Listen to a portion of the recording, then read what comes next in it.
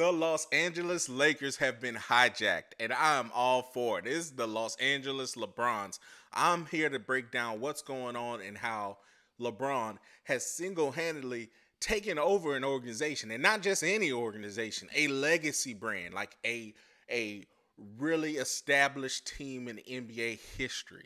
And he's showing players how you can do it on any franchise, but especially the biggest one. It does not matter who it is.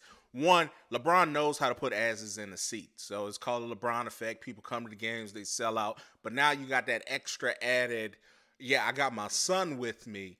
We're going to have all kind of pictures. Can you imagine the Staples Center or the Crypto Center, the night that it's opening night, you're going to have LeBron and Bronny there ready to be father and son, which has never happened in the NBA before. So, yeah, let's just recap. Of course, number one, LeBron and Bronny are now going to be teammates. Everybody knows that. He's gotten the Lakers to draft him. But before then, he got the Lakers to hire a podcast mate in JJ Redick, a person who has never coached before on any serious level, being able to jump the line and get to head coach for the NBA. Now, that's happened a little bit before. You look at Jason Kidd. I understand people want to say you can look at Mark Jackson. I get that. But with Jason Kidd, he went to, I believe it was the Milwaukee Bucks or the Brooklyn Nets, either one. Those aren't necessarily top-end legacy teams. You look at Mark Jackson, he went to the Golden State Warriors without any kind of coaching pedigree. He just went on ahead and got that coaching gig.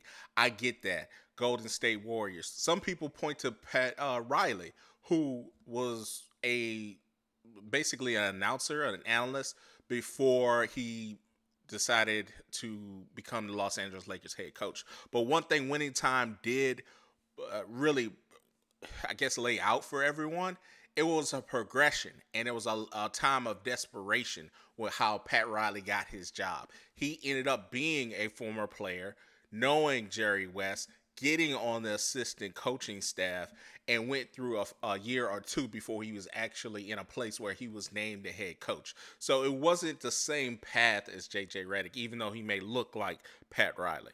So what did LeBron do? He said, cool, JJ, what we're going to do, we're going to make a podcast called Mind the Game. It's going to be 5 or 6 episodes. You're going to draw up the plays, draw up the things I like you to do, and show Jeannie Buss what I want you to do. So it is clear from jump that he made them hire JJ Redick. He had them draft his son, Bronny. And by the way, he said, Dan Hurley, you're going to get the hell up out of here. Because the Lakers did try to hire Dan Hurley. But if you hear in his interview, and let me know, that if he was there in LA, that I'd have his support. Here that he said, yeah, I got a chance to talk to a few players. I talked to LeBron, and LeBron basically said, I might not be there.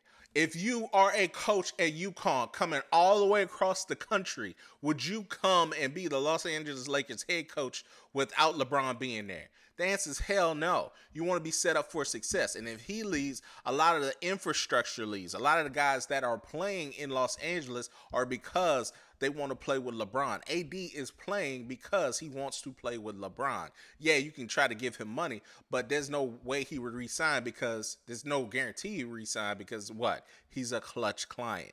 So Rich Paul is up there calling teams saying, you draft Bron, he's going to Australia. He's up there doing things on behalf of LeBron. And I don't like the whole, this is the only thing I don't like, the whole plausible deniability. I never talked to JJ Redick, and I don't talk to the franchise about head coaching moves. Of course you don't. You got Rich Paul to do that. That's his job. And other people in the media to say this is all these things and how they need to happen.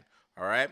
So one, I want to say a big shout out to LeBron, because he's shown people how to do these things, not only how to be a role model off the court, but how you can leverage and take over franchises on the court like no other. This is something I will say Michael Jordan couldn't do, because at the end of his tenure, you seen The Last Dance, he wanted to keep the team together. For whatever reason, the owner was like, the payroll's too damn high. No, Phil Jackson's up out of here. I'm okay with that. Scottie Pippen, we're not going to re-sign him. And the team is just essentially broken up, and Michael had no other option but to retire. And that's what happened. If he had the same what do you call that, advantage and hijack a franchise like LeBron's doing the Lakers, the Bulls would have went on for another year or two. For sure. I believe that in my heart. Maybe he would have played with Marcus Jordan whenever he came out. So I think a lot of it is a credit to LeBron. No matter what, he put in so much hard work. He's allowed his son to be drafted with him in the Los Angeles Lakers. And so many people would have wanted to have that opportunity. You look at the Currys. I mean, if Dell Curry had played long enough, he would have loved to have played with his son. So this isn't the first father-son duo. You look at Klay Thompson. He might even end up on the Lakers now with his dad announcing the games, who was a long-time Laker as well. So this is what it's about. It's about seeing your kids, setting them up for success, and having a nice landing spot, transition spot while you get it. Now, the thing I want y'all to keep pay attention to is what's going to happen with Bryce.